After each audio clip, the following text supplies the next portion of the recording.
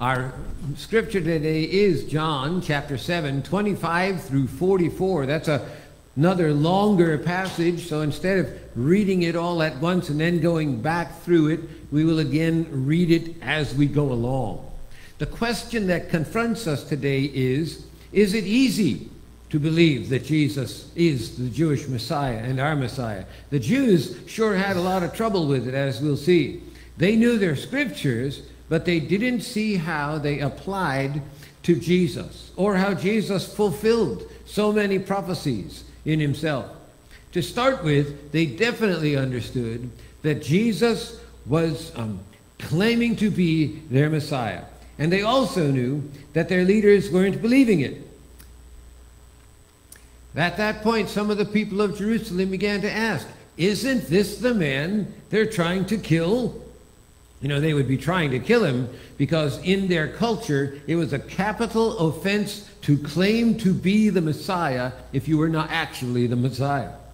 Then they note that Jesus is speaking freely. Here he is, speaking publicly, and they're not saying a word to him. Have the authorities really concluded that he is the Messiah? The people want to know, if the authorities don't believe that Jesus is the Messiah, then why are they allowing him to keep talking and saying he is? Why haven't they already arrested him? At the same time, they had their own reasons for not believing that Jesus is the Messiah. They said, but we know where this man is from. When the Messiah comes, no one will know where he is from. That's what they believed about the coming of the Messiah. But there is a difference, you know, between what they thought they knew and the actual truth about where Jesus was from.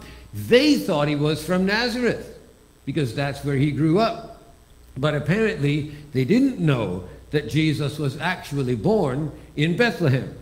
So their statement about the Messiah was true. No one knew where he was from. They themselves didn't even know. They just thought they did.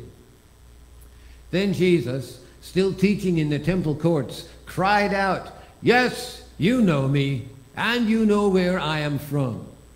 And I am not here on my own authority, but he who sent me is true. You do not know him, but I know him, because I am from him, and he sent me.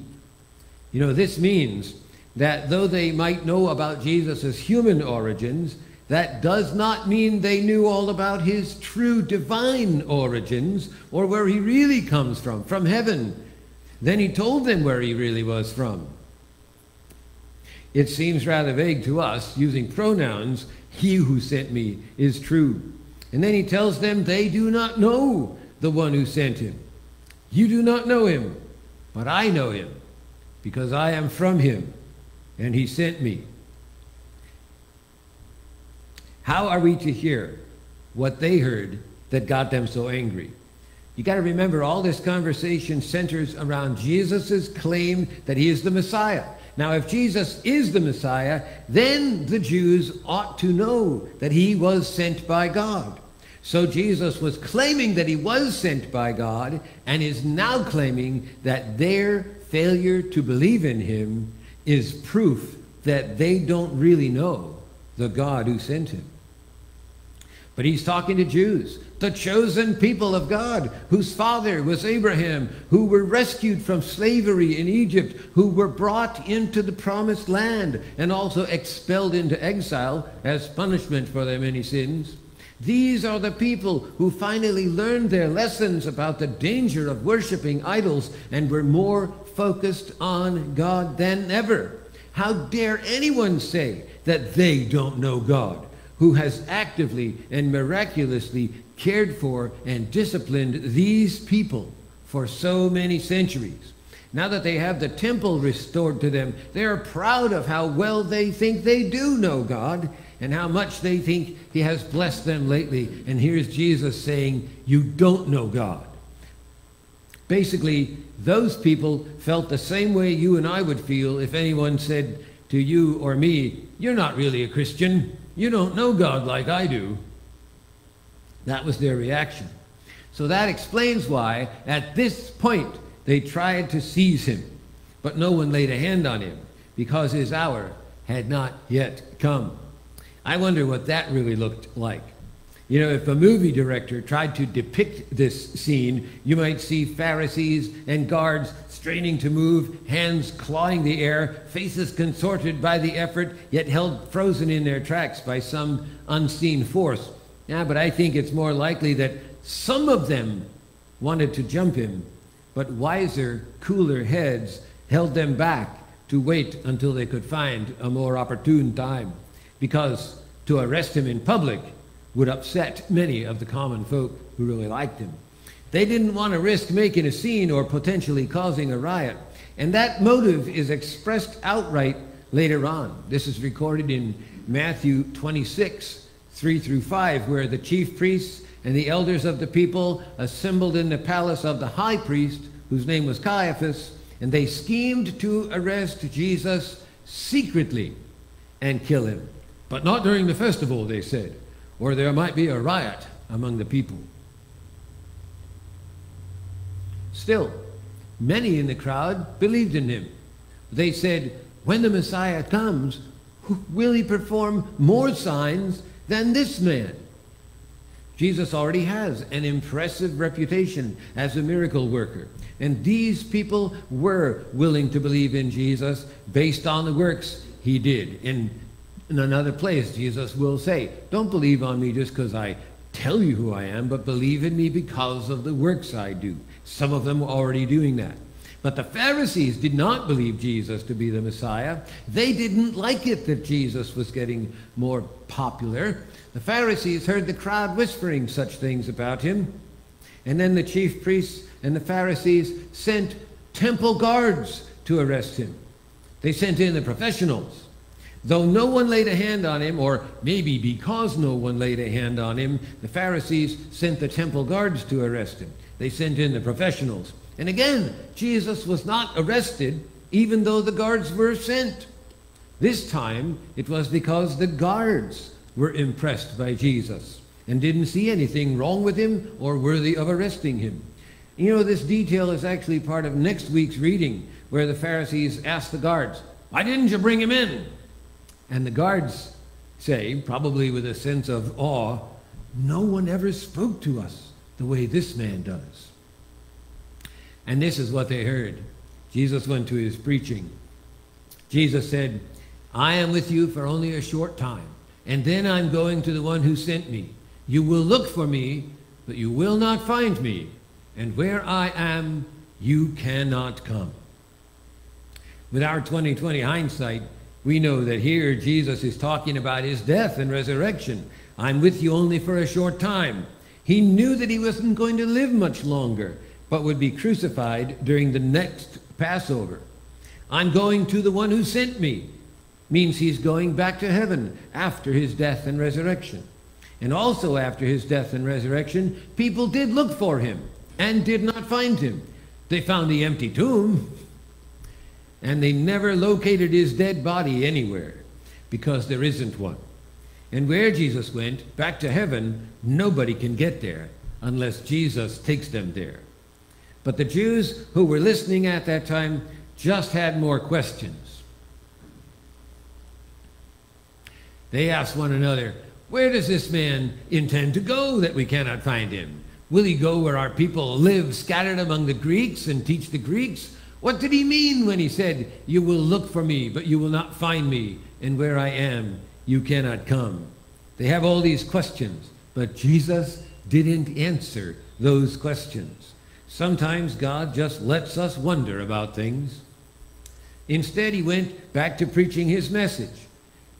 On the last and greatest day of the festival, Jesus stood and said in a loud voice, let anyone who is thirsty come to me and drink. Whoever believes in me, as Scripture has said, rivers of living water will flow from them. By this he meant the Spirit, whom those who believed in him were later to receive. Up to that time, the Spirit had not been given, since Jesus had not yet been glorified. Now remember, this is during the Feast of Tabernacles, or Sukkot. As described in the book of Leviticus, this holiday is a time for the Jews to rejoice in God's bounty, whether it is his salvation in taking them out of bondage in Egypt or providing them with a plentiful harvest. The Feast of Tabernacles coincides with the end of the harvest season. In fact, this year, Feast of Tabernacles starts October 9 for us. So we're pretty much on track preaching this message today. The time marked a joyful celebration of the harvest, as well as a remembrance of God's provision during Israel's 40 years in the wilderness, when they lived in tents or tabernacles. And that's why it's called the Feast of Tabernacles, because they would build little temporary outdoor shelters and live in them to remember how it used to be when they were wandering to the Promised Land. Ultimately, though, Sukkot, Feast of Tabernacles, celebrates our trust in God and relying completely on our relationship with him. And many consider it the precursor and inspiration of our American Thanksgiving Day. It takes place between September and October, as I mentioned, and interestingly, the Feast of Tabernacles was also described as a key time of revival. When the returning Israelites came back from exile to rebuild the temple during the time of Ezra, they established the foundation during the Feast of Tabernacles. It's also likely that the Gospel of John began by making reference to the Feast of Tabernacles when he wrote that Jesus came and dwelt or tabernacled among us, where it says in John 1:14, "The Word of God became flesh and dwelt among us, and we have seen his glory, glory as of the only Son from the Father, full of grace and truth." And I like how Eugene Peterson puts it in the message. God moved into the neighborhood. And here I would point out that when a believer receives the Holy Spirit, that is God coming to dwell with believers in tents of human flesh. God is still tabernacling with us today. The gift and grace of his holy presence inside us is really something to celebrate. Hallelujah! The Feast of Tabernacles for the whole Jewish year is the last of the appointed feasts and concludes the festive calendar. I'm giving you a little history now. As such, it anticipates the culmination of God's purposes for Israel, the final fulfillment of God's promises for and through that nation. To emphasize perfection and completion, it occurs in the 7th month, lasts for 7 days, and the number of its sacrifices is divisible by 7. In relation to the other feasts of Israel, we can see Israel's ancient history reenacted every year. I want to summarize them all briefly to you so that you can see the significance of what Jesus was doing when he was talking about water. The earlier feasts build up to the climax and finale of Tabernacles. The calendar begins with Passover, the starting point of the Exodus. The people are set free from slavery and begin to become God's holy nation. Next, the Feast of Unleavened Bread signifies Israel's period of consecration, which in the New Testament corresponds with baptism and the washing with water through the Word. While the old yeast was the influence of paganism, unleavened bread represents Israel removed from its sinful influence. Shavuot, or Pentecost, is the second of the harvest festivals and traditionally associated with the giving of the law at Mount Sinai. It also became attached to the giving of the Holy Spirit on the day the church was born. The blessing promised to Abraham would be his restoration to the rule of God with all its glorious benefits. The law of Moses brought about that restoration partially, until the Holy Spirit was given on the same day, 2,000 years later, to more perfectly fulfill God's promise of the law written on our hearts. Then there's this long intermission following Pentecost. It signifies an indefinite period of Israel's history, largely marked, as we know, by apostasy and disobedience. And then the last 3 feasts all occur in the 7th month, the sabbatical month. The Feast of Trumpets is the first, signifying both the call to battle and the call to repentance. It commences the season of repentance and precedes God's judgment on the Day of Atonement, when the faithful part of Israel receives forgiveness and is preserved and sanctified, while the other part is cut off for its sins. Now, during tabernacles, all native-born Israelites were required to live in tents for 7 days in remembrance of the fact that I had Israel dwell in tents when I brought them out of Egypt. I am the Lord your God, Leviticus 23:43. It was from this history that Israel had to understand the feast's significance. Also during that time, even God himself went with them in his tabernacle, the one that Moses set up, with God's abiding presence, that column of fire by night and smoke by day, and by his leading, Israel entered its promised land and conquered Jericho. The Feast of Tabernacles also commemorates that. The host of Israel marched around the city for 7 days when they're conquering Jericho, and 7 times on the final day, at the blast of trumpets, Israel gave a loud shout and the wall collapsed. You know that story. The culminating event of the Exodus was ritually reenacted in the temple during the Feast of Tabernacles as an integral part of its celebrations. On every one of the 7 days, the priests formed a procession and made the circuit of the altar, singing, "Oh, then, now work salvation. Yahweh, Yahweh, give prosperity," quoting Psalm 18. But on the 7th day, the last and greatest day of the feast, that's the day that Jesus is saying what he's going to say, the priests made the circuit of the altar 7 times, remembering how the wall of Jericho had fallen in similar circumstances, and anticipating how, by the direction of God, the wall of the heathenism would fall before Yahweh and the land lie open for his people to possess it. Now another thing, also on each day of the Feast of Tabernacles, during this ceremony of the procession around the altar, water was poured out on the altar with loud exclamations of joy, symbolizing the Holy Spirit and commemorating the victory that is not by might nor by power, but by my Spirit, says the Lord Almighty. And that is why it was so significant for Jesus to say what he said. I already read it. Jesus stood up and said in a loud voice, "Let anyone who is thirsty come to me and drink. Whoever believes in me, as Scripture has said, rivers of living water will flow from them, from within them." And by this he meant the Spirit, whom those who believed in him were later to receive. Up to that time the Spirit had not been given, since Jesus had not yet been glorified.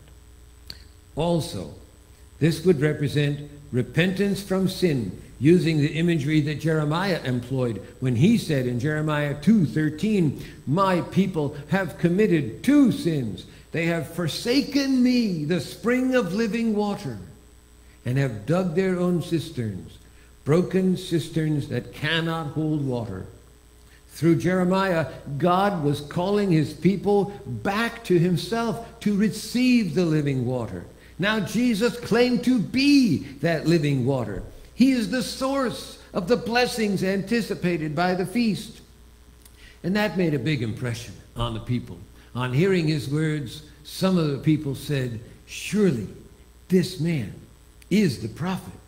That is, the one that Moses said would be like him. Jesus' words about living water probably also reminded them of when Moses made water pour out from the rock to provide for the children of Israel. Others said, "He is the Messiah."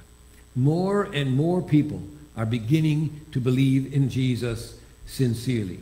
But there's always room for confusion along with faith, as we see next. Still others asked, "How can the Messiah come from Galilee? Does not Scripture say that the Messiah will come from David's descendants and from Bethlehem, the town where David lived?" Thus, the people were divided because of Jesus. Some wanted to seize him, but no one laid a hand on him. This is now the 3rd time we read that some wanted to arrest him on this day. but his time had not yet come. Is he or isn't he the Messiah? The reader must decide. Another point of confusion lies in the fact that a little earlier in this chapter, when Jesus said they were trying to kill him, the crowd said he was crazy, and yet they knew, at least some of them do know, that the leaders want Jesus dead. And yet the leaders were still allowing Jesus to teach publicly. Thus we have two opposite claims. Really both happened within minutes on the same day being recorded in this gospel. The confusion. Do they want him dead or not? Some think they do, some think they don't. There's another pair of confusion opposite claims too. At the beginning they said, no one will know where the Messiah comes from. Yet at the end of this section, as we just read, they say they know he will come from David's line, Bethlehem. But it wouldn't have been hard for them to find out that Jesus really was from Bethlehem. So some disqualified Jesus from being the Messiah because they knew he grew up in Galilee. Jesus can't be Messiah because they think they know he didn't come from Bethlehem. Others said no, because if we do know where he came from, that's why he can't be the Messiah, because no one's going to know where the Messiah comes from. Confusion, such confusion. I believe John is demonstrating that faith in Jesus as Messiah is not based on irrefutable proof, but rather based on the Holy Spirit helping us. As a discipleship manual, these verses help prepare believers to answer all kinds of objections about Jesus. And so the door is open. If you don't want to believe in Jesus, you can find excuses to deny his true identity. But there is enough evidence to enter into the joy of faith that saves. And then there is the blessed Holy Spirit who really works in our hearts to enable us to believe. And when we come alive in faith by the power of the Holy Spirit in us, it really is like rivers of living water that give life and refresh us to walk with God more faithfully. Thanks be to God. Let me lead us in a prayer. Lord, I thank you for how your Holy Spirit in us clears away the confusion.